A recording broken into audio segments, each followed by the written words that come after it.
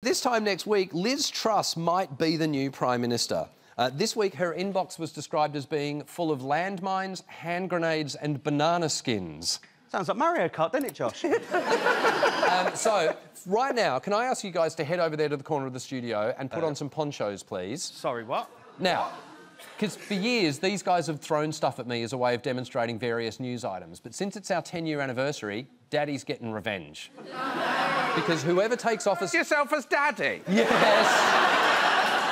I can't tell you how creepy that sounded, Hildy. I always thought I'd say this after 10 years, but can you help me with my poncho? Whoever takes office next week is going to have to face a load of issues straight away, and I want to show you exactly what's going to be thrown at them. So, there was really only one way to do this. Put your ponchos on. Poncho on! I mean, I'm going to throw if you're not ready. I'm going to suffocate. Good Lord. I'm not the guy you can throw. Come on, Josh. You just go. I can't get it on. If you want to... I've lost my glass. Josh.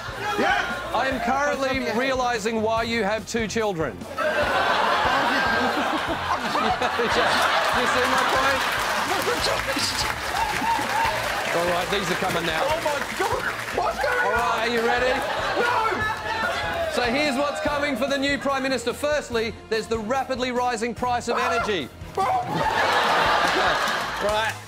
This is only one factor contributing to the ongoing cost of living crisis. Oh, meanwhile, the NHS is in danger of collapse due to a lack of funding and the fallout from the pandemic. Schools are also struggling to find funds to stay open.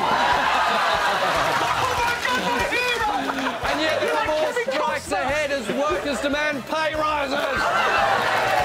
And pretty much everyone struggles to deal with inflation. Inflation!